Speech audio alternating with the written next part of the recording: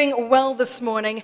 Our next keynote speaker is someone who was the longest-serving Senate-confirmed Treasury official in the United States. She was inducted into the Maryland Women's Hall of Fame in 2019 and became the first Hispanic female to have a portrait at Harvard University. Please welcome to the stage the Honorable Rosa Rios, the 43rd Treasurer of the United States of America and board member of Unicorn Hunters and Unicoin.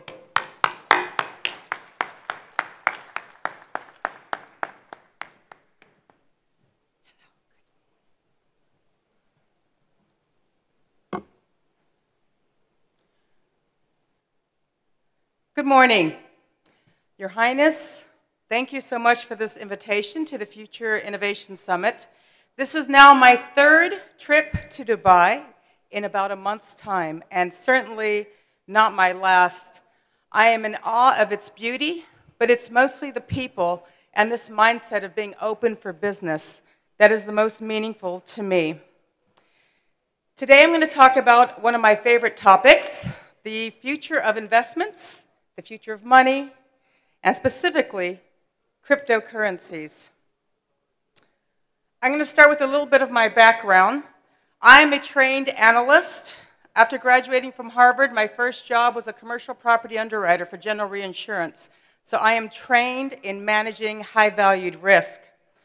Since then, my career path is focused on real estate, economic development, and investment management.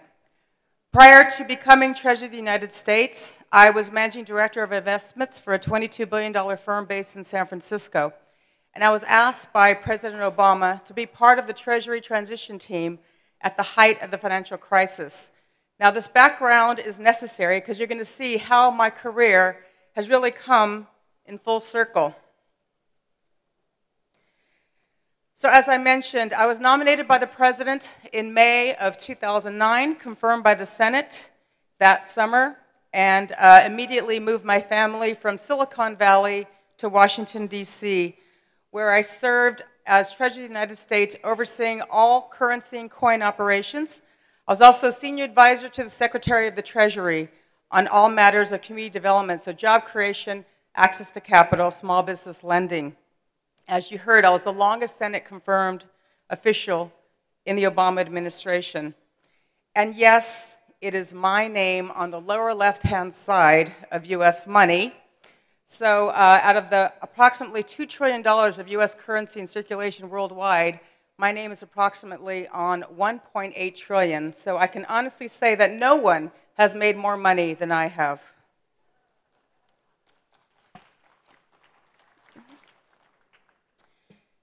Now, in 2011, Treasury hosted the Access to Capital Conference specifically to address the lack of IPOs during the financial crisis. That led to the formation of a task force who would ultimately make the recommendations to Congress for what became known as the Jumpstart Our Business Startups Act of 2012, which allowed for crowdfunding and set the ground for investment landscape that we have today. Now, who would have thought 10 years later that I would be asked to participate in an activity that captures the spirit of the Jobs Act of 2012 and has led to the democratization of access to capital. Unicoin Hunters is the culmination of the Jobs Act. So what is Unicoin Hunters? It is a web-streamed show that is like Shark Tank, but on steroids. So we are looking for the next billion-dollar company, hence Unicorn. It's an investment platform that serves two primary purposes. One, it gives entrepreneurs the ability to access capital that would otherwise not be available to them. And two, it provides an opportunity for Main Street to invest in pre-IPO opportunities not normally available to them as well.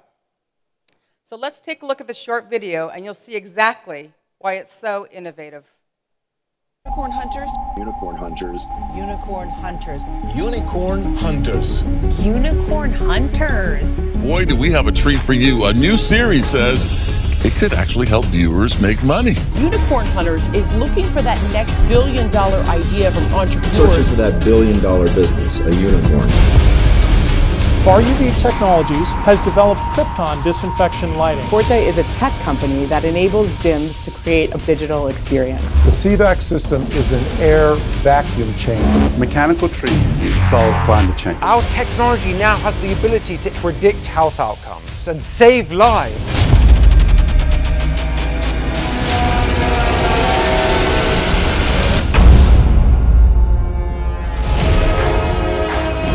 What concerns me, your lack of ambition. 70 million in 3 years, that's not much. I love supporting small business, but is this a big enough market? To what degree it's a personal cost for you, and to what degree it's business? Why aren't you already a unicorn? Your gross revenue was $126,000. How are you going to increase that for 2021? Why are you doing this? So what's your why? Let's go, Nick! Let's go, Nick! Can I call my mom?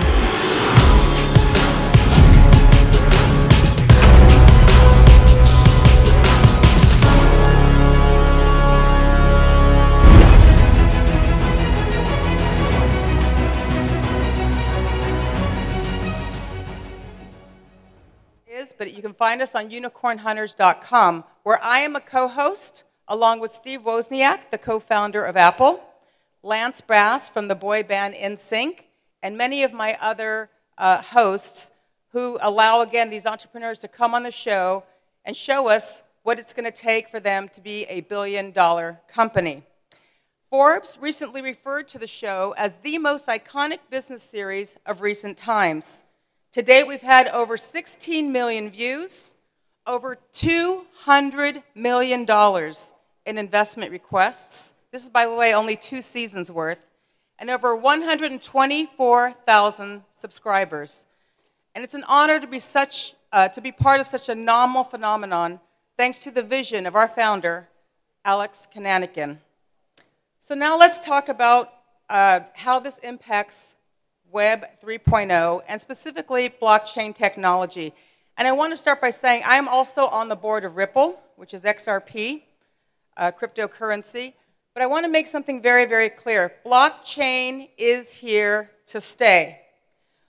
The train has left the station. You're going to hear me quoted about that all the time. As far as I'm concerned, whether it's fractional real estate, whether it's art, whether it's NFTs, blockchain is not going away. And so the question is, how do we take advantage of this? So it's important to recognize, again, how the financial and investment landscape has changed specific to blockchain technology. You might have seen recently how President Biden has signed an executive order earlier this year to study digital assets over this next year. Now, I was honored to also be part of President Biden's Treasury Transition Team. In fact, I'm the only person in the world who's been on Obama's Treasury Transition Team, both terms of the Obama administration, and most recently, President Biden's Treasury Transition Team. I consider that a huge honor, that I can serve my country in that way.